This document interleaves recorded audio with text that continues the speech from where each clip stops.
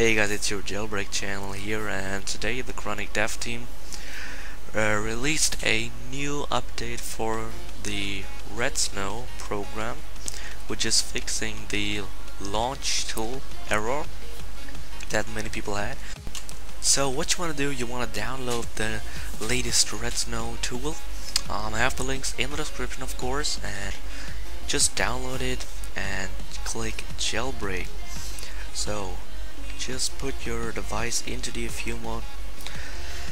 If you don't know how, then just power your device off while it's plugged in into your computer, and after it's powered off here, alright, it's powered off now, just press the top button for 3 seconds, then the home button and the power button for 10 seconds, and after that just release the power button and continue holding the home button for around 10 seconds.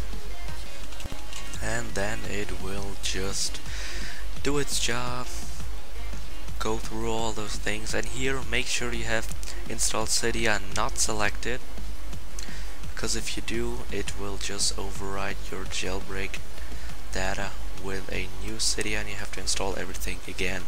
So make sure to not select Cydia.